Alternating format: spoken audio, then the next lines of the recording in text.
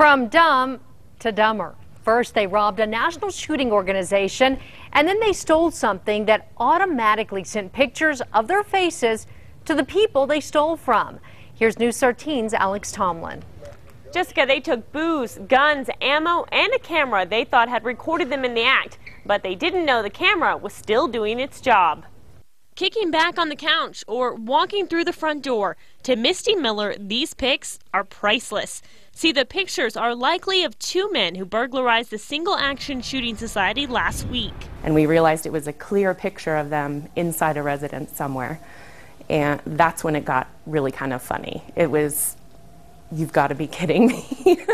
The men showed up when no one was at the Shooting Society's Edgewood Ranch and kicked down the front door of the main house. Did some damage to the frame. They rifled through everything, taking ammo and a lot of booze. Approximately 30 or 40 large gallon bottles of various liquor. Then they hustled down the road to the workshop, cut the metal cable, and took something more troubling.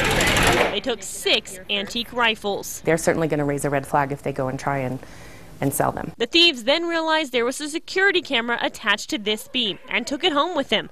What they didn't know, the camera starts snapping away when it detects motion and automatically sends pictures back to the owner's cell phone. The sheriff says his investigators are about 90% sure they have one of those men identified in the pictures and are trying to track him down. He wouldn't give me his name, but did say he has a history of burglary and drug crimes. Jessica? Okay, Alex, the camera has stopped sending pictures, meaning the thieves probably figured out what it was doing and disabled it.